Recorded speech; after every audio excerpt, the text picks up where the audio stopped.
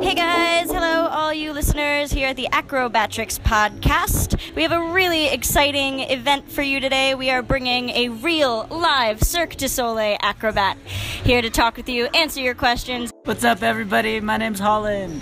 Okay Holland, how long have you been working for Cirque du Soleil? For about 2 years now, but I've been doing circus for going on 10. 10 years? Wow, that's a long time. So did you ever dream you'd be in Cirque when you were a kid? I did. Yeah. I saw my first Cirque du Soleil show in 5th grade. I saw a video of Kidam, and I saw the German wheel act, and the guy doing German wheel, Mr. Chris Lashua, who I got the pleasure to work for, made me want to be in Cirque at that point, but that didn't seem like a real job. Yeah, of course. Nobody actually runs away to join the circus. Yeah. When I was growing up, my parents would always say that I never have to run away to the circus, that they'll drive me there. Nice. I thought that was sweet. Yeah. That's awesome. So what's your training regimen like? Do you have a coach with you on Cirque, or do you have to handle your own training? For Cirque, we have two coaches. We've got a head coach who kind of covers our entire show. So in our show, we have a lot of different acrobatic acts, and he oversees all of them. Wow, and that's a big job. Underneath him, there's smaller coaches. So there's a dance coach, there's an acro coach, there's some artist coaches. So the artists are actually in the show, but also dual purpose as coaches. Like a dance captain. Like a dance captain. But for circus. Yeah, it's a little bit of a different position because you're actually coaching and creating. So tell me a little bit about the scariest thing you do in the show. I think the scariest thing we do a trampoline act with tramp wall. For any of those who know tramp wall or don't, we're running on a wall and bouncing to our backs onto a trampoline, back up to the wall. And we have 25-foot tramp walls.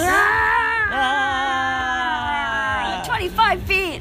That's 2.5 stories. That's a long way down. That's far. Onto a 6x12 trampoline. That's so small. Small trampolines, That's tiny. Big walls. What did the first time feel like? Oh man, I don't even know how to describe it. It's pretty scary the first time, but it's fun. It's really fun. Good. Keeps you on your toes. Cool. Feeling That's alive. Awesome. Yeah. Every day.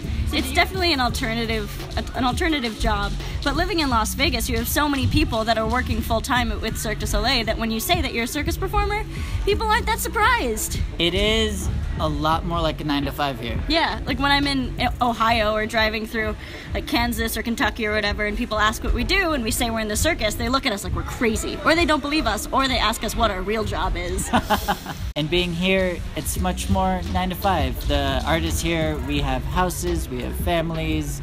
You go to work, you come home from work.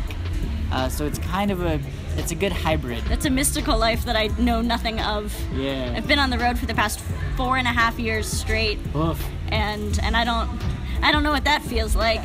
So what is your next step? Where do you see yourself? Man, this is where I saw myself. Yeah. This is literally, for me, this has been my dream and my goal for my entire career was to be in Vegas, working in a show, having a life. And now I have that. That's wonderful. So we'll see where we go from here. Nice. Working on a new long game. Yeah, new long game. Yeah. Amazing. That was Holland Lohse with Cirque du Soleil's Michael Jackson 1, performing now in Las Vegas, Nevada. If you guys get a chance to go out there, make sure to see the show, see Holland do incredible things on the trampoline, and many other disciplines.